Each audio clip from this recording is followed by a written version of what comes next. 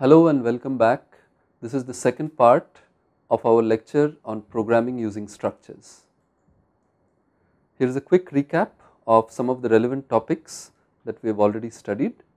We have seen a brief introduction to object oriented programming.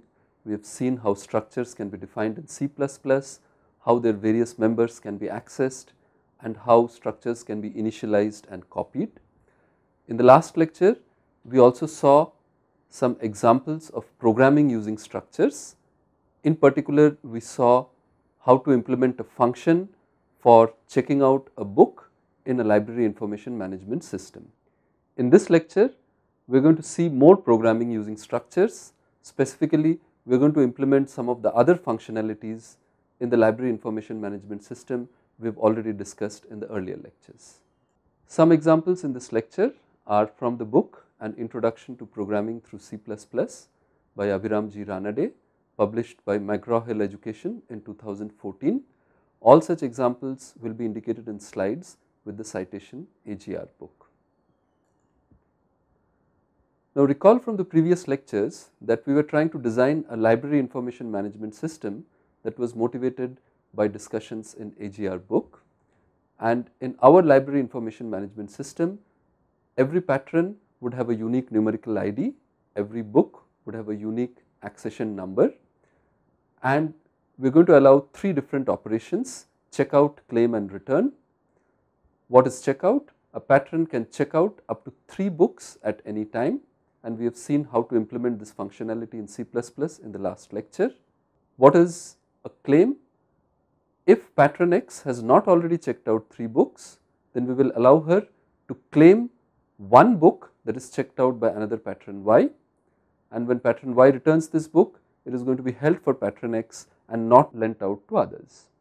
And of course, the return functionality is that a patron should be allowed to return a book that she had checked out sometime earlier. We have seen in the previous lectures that a good way of going about writing a C++ program to implement the library information management system is to identify a book object and a patron object, and specifically we are going to implement these objects as C++ structures.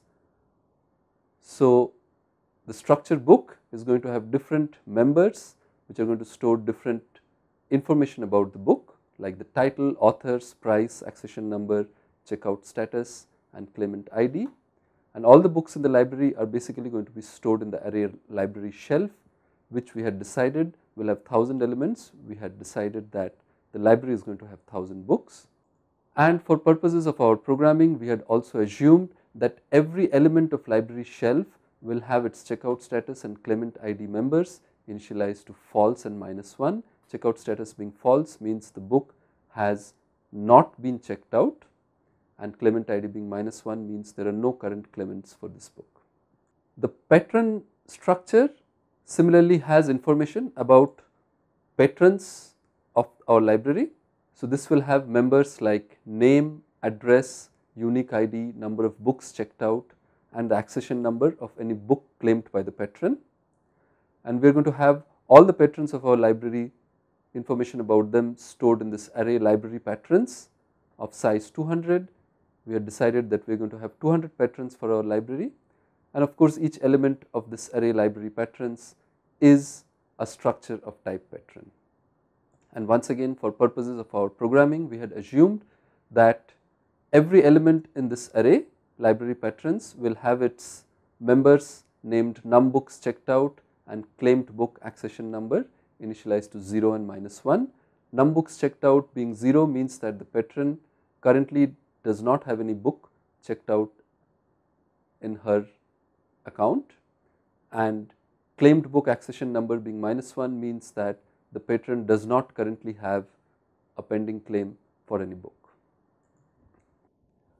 Now in the earlier lecture we had seen how to implement the checkout functionality. Let us now see how we can implement the claim functionality. So what is the claim functionality?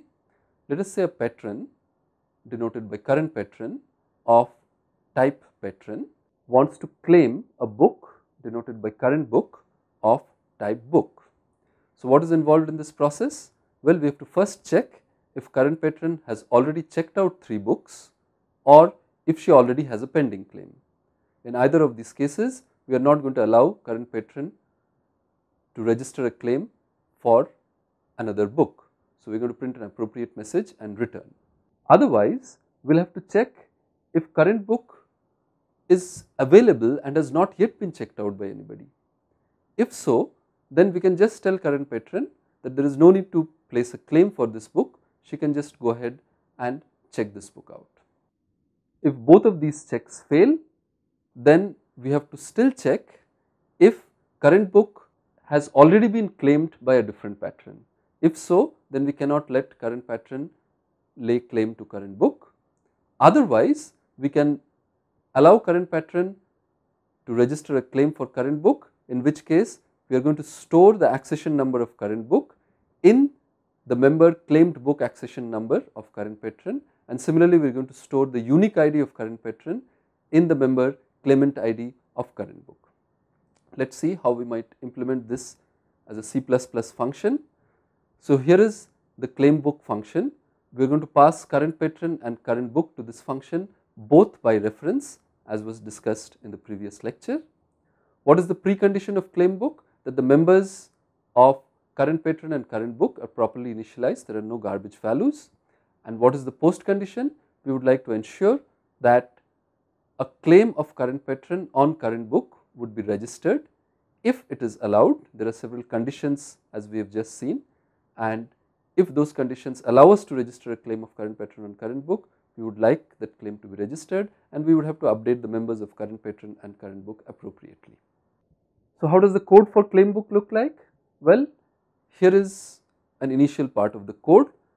Here we are first checking if the number of books checked out by current patron is already 3.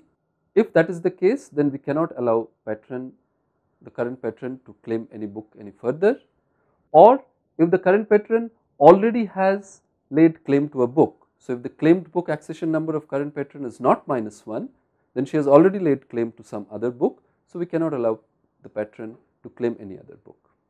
If this check does not pass, basically if these conditions both evaluate to false, then what do?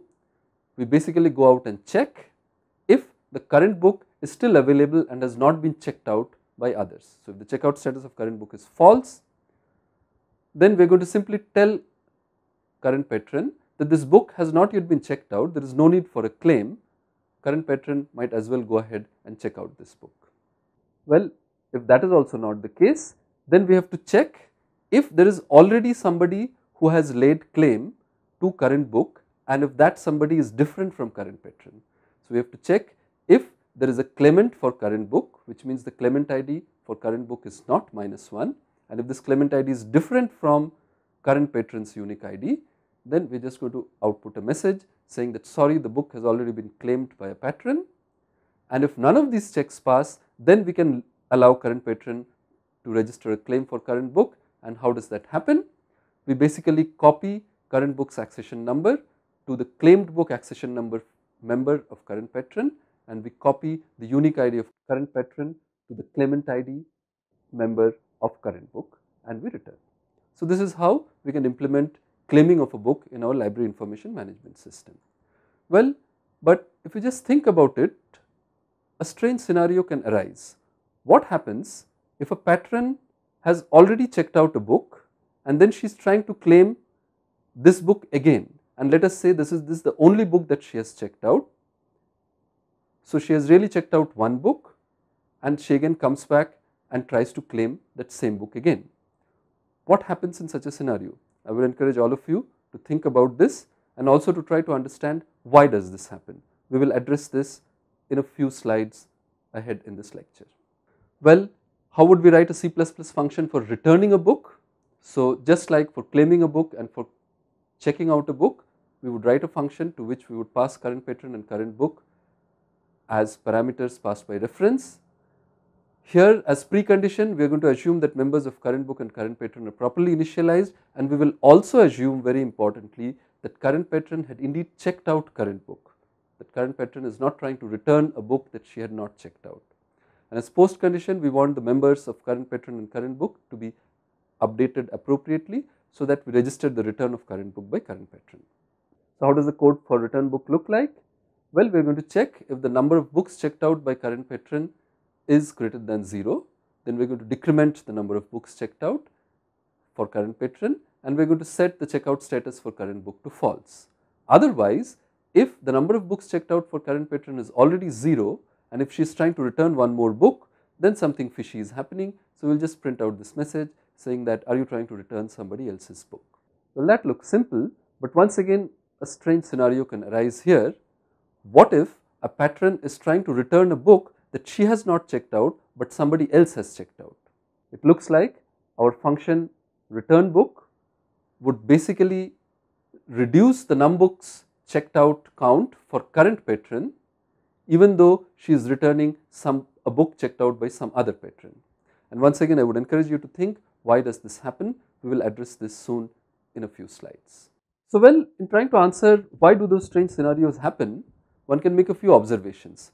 When a patron checks out a book, the unique ID of the patron is never recorded with the book. Similarly, the accession numbers of the books that a patron has checked out are never recorded with the patron. So one might ask that if we kept track of the above information, can we avoid those strange scenarios that we just saw? Well, so let us try to see how we would keep track of that additional information. So desirable change, albeit a late change, would be to add some additional members to our structures. So we might want to add a member called borrower ID to the structure book, and a member which is an array of size 3, each element of that array being an integer, and this array is basically the accession numbers of the borrowed books. We would like to add this member array to the structure patron. But now, after having implemented checkout book, claim book and return book, how do we change things now? Do we have to go back and restart everything all over again? Well, here is where object oriented modular programming comes to our rescue, and let us see how we are actually going to incorporate these incremental changes. So what we want is, in structure book we want an additional member called borrower ID, and in structure patron we want an additional member array called borrowed accession number.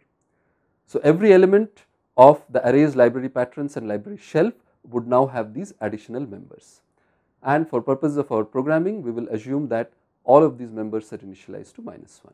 So now how would checkout book be modified? Well, after ascertaining that current patron can indeed check out current book, what we have to do is, we will have to iterate through this array borrowed accession number for current patron, and whenever we find an element of the array that is -1, we can copy the accession number of current book to that entry of the array borrowed accession number for current patron. And of course, we have to copy the unique ID of current patron to the borrower ID member of current book. How do we modify claim book? Well, after ascertaining that current patron can indeed claim current book, we have to check if the borrower ID of the current book is the same as the unique ID of current patron, and then we can just print out this message saying that the claim book has already been checked out by the same patron. The black part here and in the previous slide was what we already had earlier. The bold faced red part is the new part that we are adding to the functionality. And how do we incrementally modify return book? Well, we have to first check if the borrower ID of current book matches the unique ID of current patron, and if so, we can decrement num books checked out, we can reset the checkout status of current book to false, and we must also iterate through this array borrowed accession number for current patron, and whichever entry in this array matches the accession number of current book, we have to reset that entry to -1, and finally we have to reset borrower ID of current book to -1. So in summary, in this lecture we saw a little bit more on programming using structures. Specifically, we saw how the claim book and return book functionality could be implemented in the library information management system. We also learned how to incrementally change structure definitions and functions using them. Basically, this is modular incremental software development, and the use of object oriented programming, the use of structures helps us to do this. Thank you.